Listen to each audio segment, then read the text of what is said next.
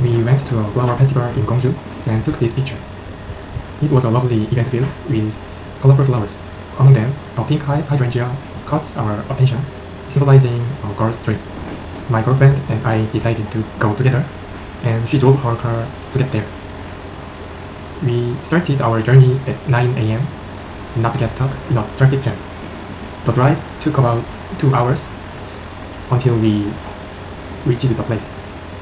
Despite the small area, there was a bustling crowd of people enjoying the festival. We spent the entire day exploring and having fun.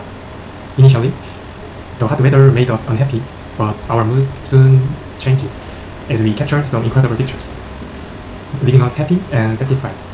Surprisingly, we found out later that there was a mirror village, and we disappointed that we couldn't visit it.